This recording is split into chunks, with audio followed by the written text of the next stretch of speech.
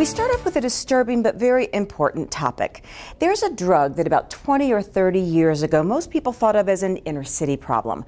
Well, heroin has left the inner city and has infiltrated all socioeconomic communities and all age groups. In fact, the Centers for Disease Control says that in the last few years, deaths from heroin overdoses have doubled just in the last few years in most states, Nevada included. So we decided to take a look at this disturbing trend, see why it's happening, but also to take a look at what local and state leaders are doing to help those who want to recover. Now, we want to warn you, if you're a little squeamish about needles, there may be times you'll want to turn away from the screen, but please continue to listen because this is a very important topic.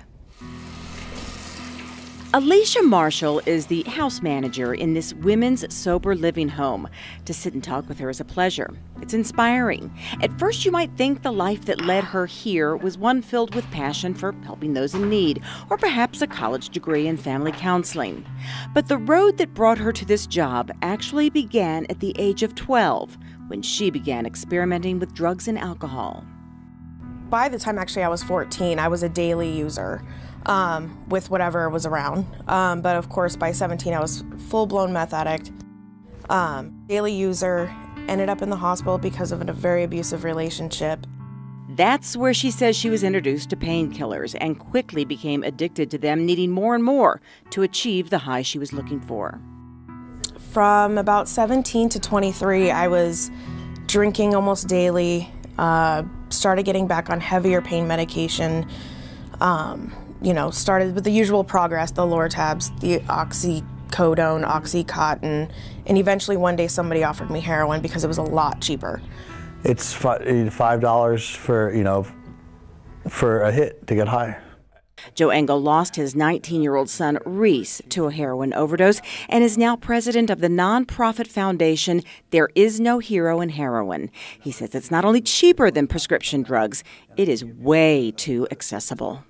And they're delivering small amounts, very small amounts of very potent heroin, pizza delivery style. They're coming to you, so to speak. They have business hours, and the addicts know the business hours, so they call during those business hours, and with 15 to 20 minutes, they have it delivered to them wherever they're at in town. It's within 20 minutes, no matter where you are, to your front door, to the park, I used to have it delivered to work. It's just that easy to get. According to many whose lives have been damaged by heroin, it's not only the availability and the affordability that's increasing the number of heroin addicts. A newer form of heroin now being sold on the streets has doubled the number of overdose deaths in recent years.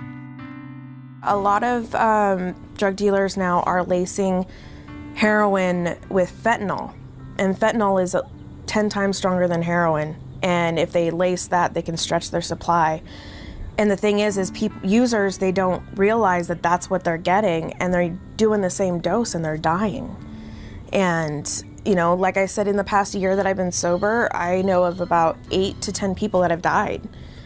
That is why individuals like Alicia and organizations like There Is No Hero in Heroin have joined forces with our medical community, local and state leaders to pass SB 459. Is that a different form of and this is administering? Dr. David Slattery heads up the EMS division of Las Vegas Fire and Rescue. He knows firsthand the importance of this new law.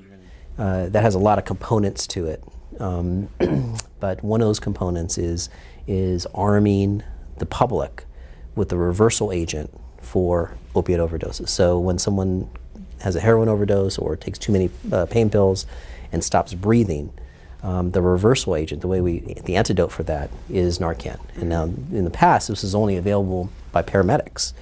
Dr. Slattery says the Narcan comes in two forms. One is a nasal application. The other works much like an EpiPen someone might use for severe allergic reactions. So all you're going to do is you're going to pull this red thing. Okay. You're going to put it on your outer thigh. Okay. And you just push it down. Gotcha.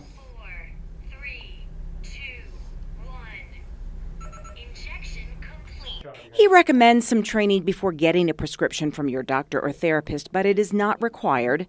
Some have questioned why try to save someone who is trying to commit suicide. Aside from it being the right thing to do, according to Dr. Slattery, he says not all overdoses are suicide attempts. The family members and friends that have someone that's suffering from an addiction of prescription pain medication or heroin, it's a tough position to be in. And this really empowers them to know that they can help their loved one in the case that they would have an overdose or need it. If we look at this as a health issue rather than a criminal endeavor and treat it as such, you know, these aren't bad kids trying to get good, you know, they're sick kids trying to get well. Like Alicia, who has been clean and sober for more than a year now. It took many tries at recovery, but she finally made it thanks to Joe's Foundation and many others. And being here at the Sober Living House is exactly where she feels she can now help others find their way back to life.